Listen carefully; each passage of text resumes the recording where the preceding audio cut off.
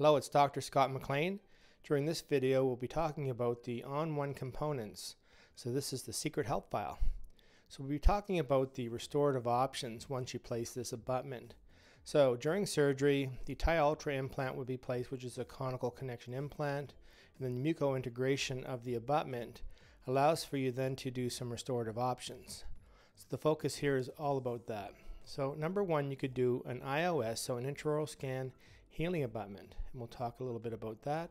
Also the titanium cylinder, the healing cap, and then third, the universal base, which is where we'll make the final crown.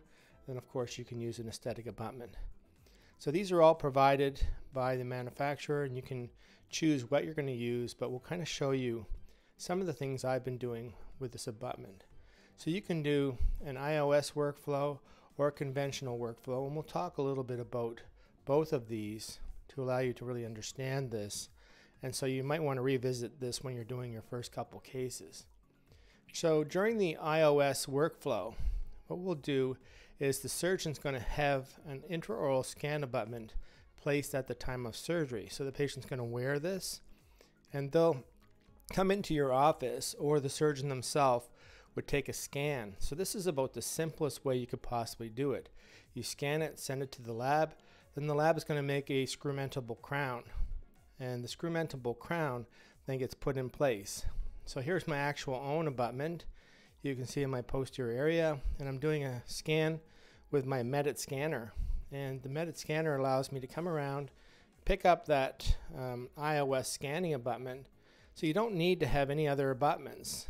So you need to have an intraoral scanner, but the beauty of this is it allows you to just do it. You know, you don't have to do a lot of thinking. So you'll get this scan of the abutment. You send that to the lab, tell the lab the size of the abutment itself, plus the height of the IOS scan body, and then they'll be able to make you a final crown, which will enable you to really manufacture something very quick and easy. So it's a super way to do this from a, kind of scan, get it done fast. Now I'll just push a button and send it to the lab. You can see here the technician is using DTX Studio Lab to start to design the final crown.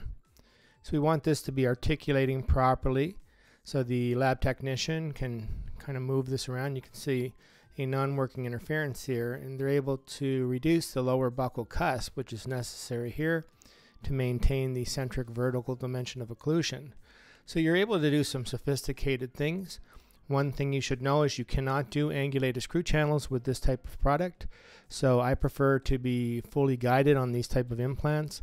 So I have that channel exactly where I want to go. So you can see here the channel's coming out exactly where it needs to go, right up the central fossa, and makes a very nice product. So we're going to make a screwmentable crown in this particular case, so we can check the occlusion and make sure that everything is looking good. So the technician's going to make this piece of zirconia, which will be then cemented on top of the universal base. And my preference for the universal base is the 0.3 millimeter, so that I can use my kind of space, the restorative space, very kind of carefully.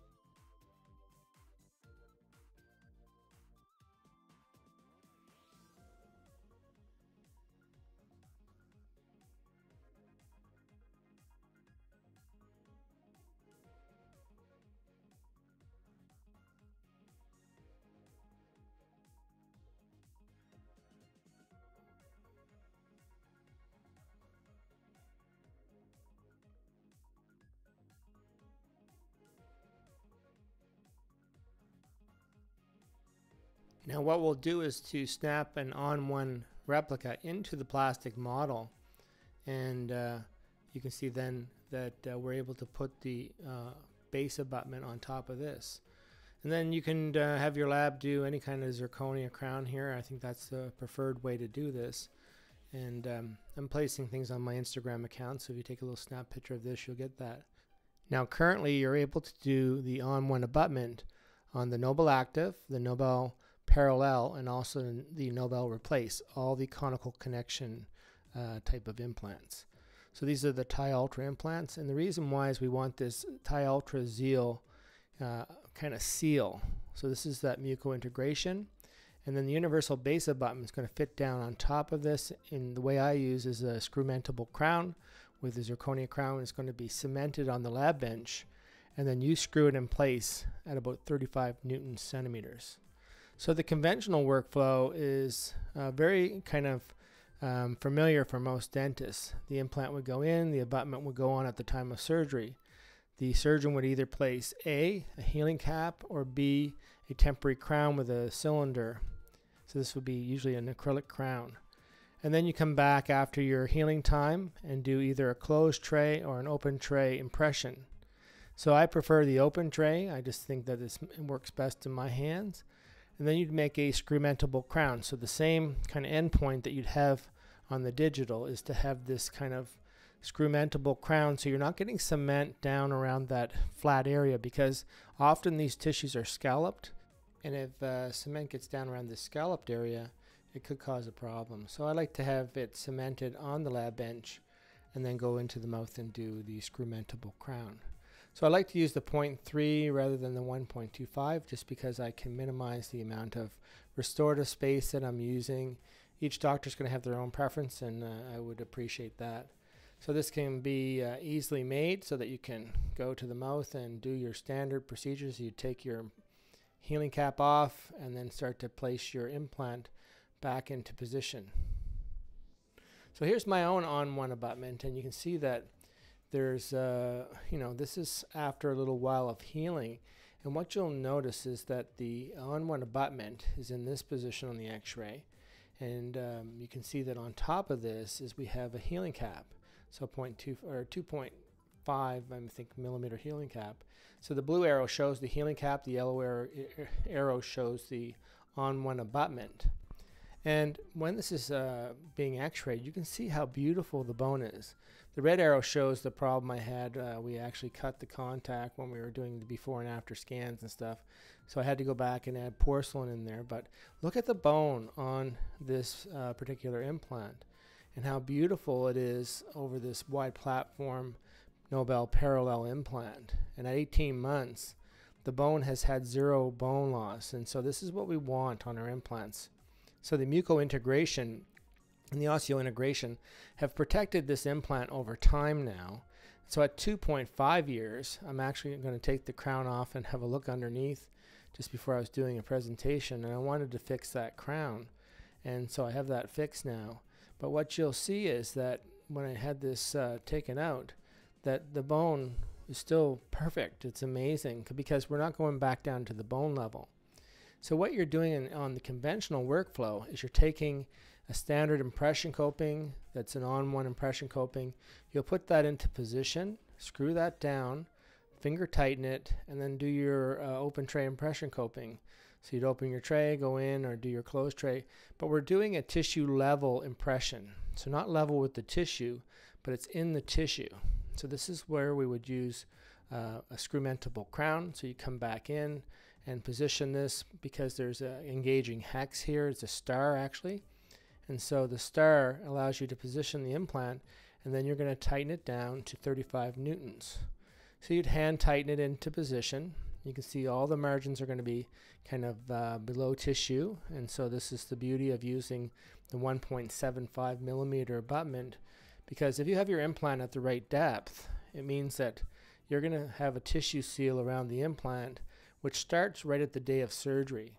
And so within 48 hours, you're getting this beautiful seal, according to some of the literature I've read. And so the beauty of it is that that's going to seal the body very quickly, and then we don't go back in there. So surgeons would like this. So you can see down inside a lot of amalgams here, but you can see the screw. We're going to check torque the screw, make sure it's good after we're taking things on and off. And we go back in and we also put the crown on and tighten the crown to 35 newtons. And so very simple, what we're all used to. You can see that the position of the screwdriver is going to be very accurate, but I like to do these cases guided so I can get this into the exact position. As I said, you can't do an angulated screw channel here, so you need to have that screw channel exactly where you want it to do it. Now you can also do bridges with this, but oh, we'll show you this. This is the Teflon, so sterile Teflon.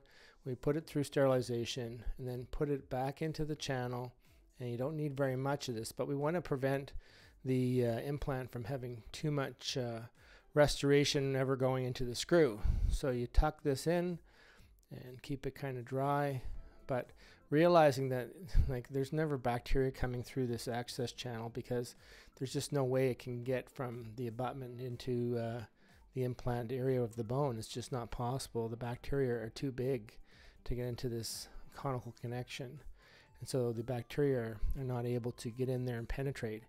So we'll put this in, put some restorative material in. I like to use bulk fill, usually now from 3M, because it's a nice dense material. So that makes sense to me to have, a lot of filler in that because it's going to take a pounding in here. If you're doing a bridge, you're going to go with a non-engaging impression coping, also non-engaging abutments. So this is Dr. Scott MacLean, and this is a little short mini kind of show to show you how to use this abutment.